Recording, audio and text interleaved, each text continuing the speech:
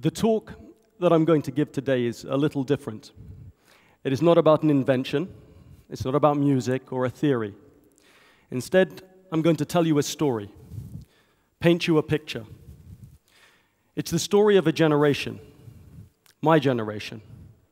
It's the story of our romance with the past, with the losses of our age, and a hope for the future.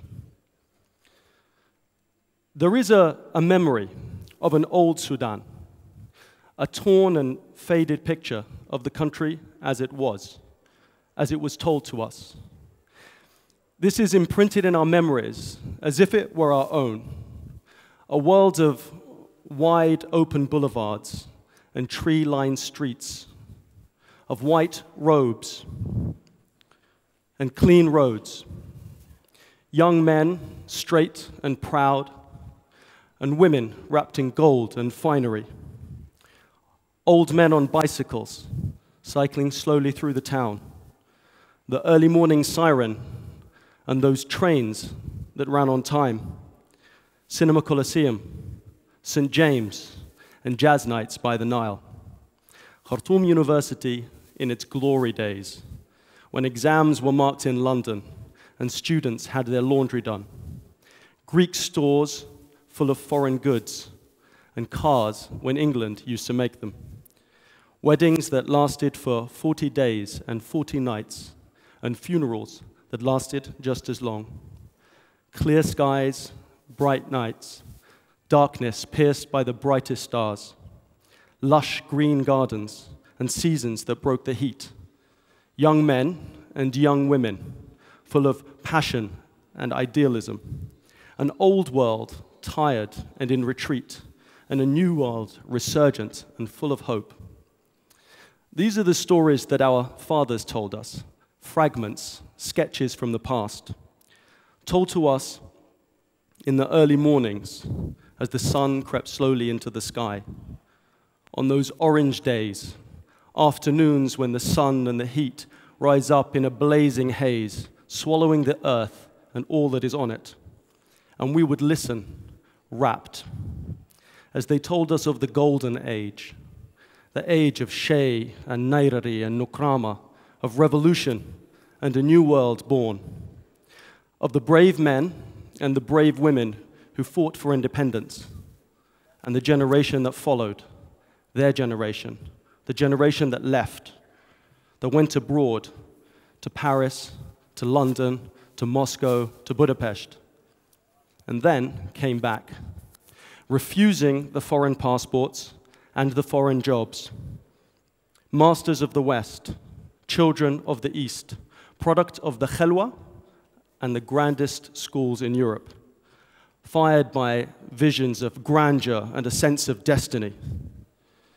And in the evenings, they would gather in one another's homes and speak of politics and worldly matters, and we would sit amongst them and listen in awe and envy, awe at all that they had achieved, envy of the world that was once theirs, wishing that we could have lived in a time that seemed to be more simple, more passionate, more dignified, when the country was clean and ordered and Sudan was on the rise, when education was for free, the universities were world-class, secondary schools were stocked with books, and standards were non-negotiable. Now, if told elsewhere, this story could be dismissed as the naive reverence of the young towards the old. And it is true, that is part of it. But it is more than that. For ours is a culture that reveres the past. Yesterday is always better than today. The old is always better than the new. And so it is a tale of a romance with another age, a romance fired by visions of those who were once there, who never cease to remind us of the glory days, by virtue of who they are, because they have achieved great things, but also because of the respect that we show them as our elders. And how could we not feel differently when our world was so different? Our world, the world that we grew up in, was crumbling. It was a world of broken roads and shattered sidewalks, a world of tired buildings and peeling paint and cracked walls, a world where we queued for fuel and food. It was the silence of downtown Khartoum.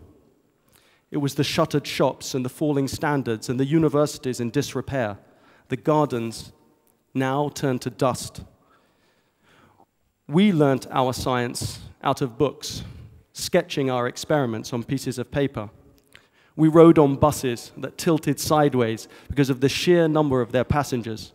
Those of us with the energy hanging loosely on the outside of the bus, one arm around the bar that cuts across the window, a foot on the ridge just above the tire.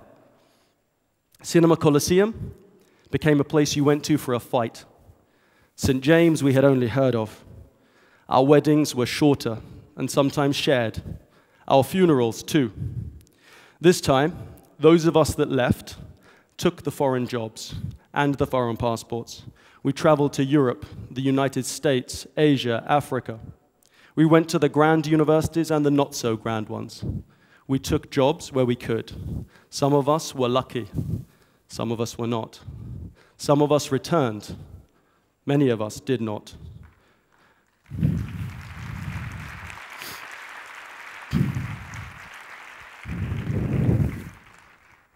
Ours was an age without heroes, it seemed. We had no Shea, no Nairari, no Nokrama. Revolution was something that happened to us, not by us. Our dreams were simpler. A job, a marriage, a house if we really dared dream. In place of fire and idealism, pragmatism. And so it was, we had a sense of having fallen short, that we were not all that we could be, and the country that had been bequeathed to us was not all that it should be. And somehow, this was our fault. But here's the thing. It wasn't. It isn't. It is true that we have not lived the lives of the previous generation. It is true that the country is not what they dreamt it to be. But so be it. For it is not for one generation to copy another, but rather to stand upon its shoulders. We have seen Sudan through some of its most difficult times, and we have seen other changes too. The tall buildings that now mark the skyline, the jagged edges of the southernmost limits of the new country. We live in a different world, a world where countries like China and Brazil are challenging the world order, where a black man is the president of the United States, and the internet has the power to connect us all. And so, we must look to the past with honesty, and do the same with the present. The golden age was not so golden. We know this. And our age was not so dark. We know this too. We must learn to live in the world as it is, not as we wish it to be. But most of all, we must recognize that our generation is a generation to be proud of too. You only need look around at the people with you here today to realize this. And there are so many more in Sudan, North America, Europe, the Gulf, and Asia. Young men and young women who should make us all stand tall, who have achieved great things despite the challenges and without the privileges of the Gilded Age, the Golden Age. The civil society activist who spends her evenings teaching young people to read and write. The young man who as a student still works as a taxi driver to supplement his family income. The young woman who set up a community college. The brother who sacrificed his own education so that his younger brother could study abroad. The businessman who risked everything and came back to this country to set up a business despite the challenges. Doctors, lawyers, artists, academics, politicians, soldiers, I could go on. We must, of course, respect the past, but we must not live in its shadows. Yesterday need not always be better than tomorrow. Rather than lament what we have lost, it's time that we take stock of what we have.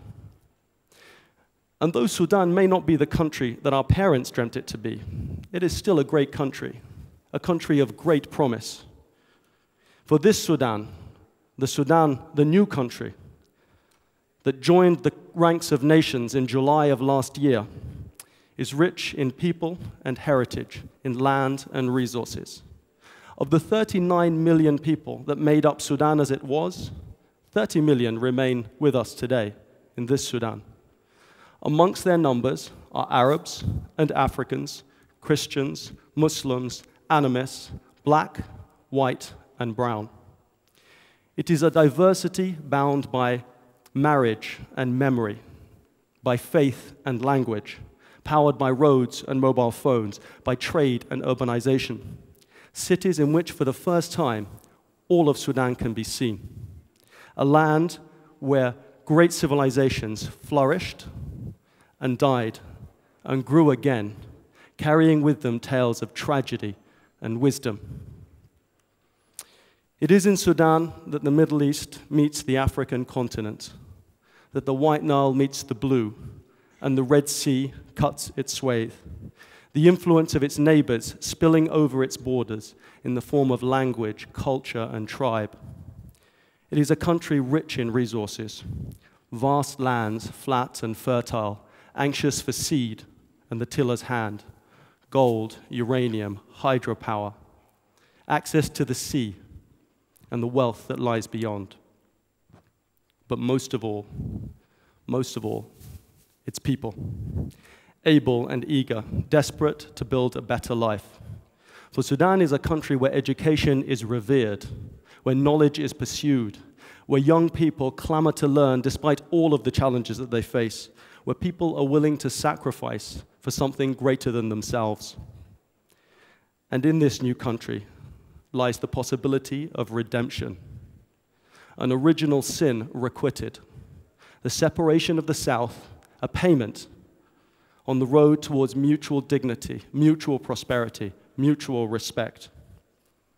This is my Sudan. It's your Sudan, our Sudan.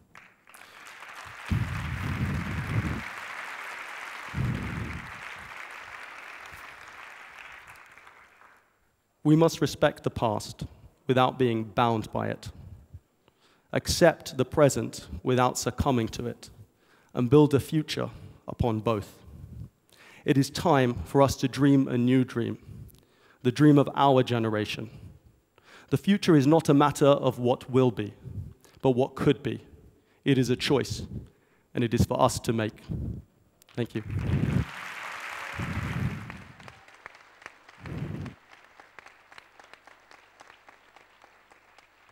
TEDxKhartoum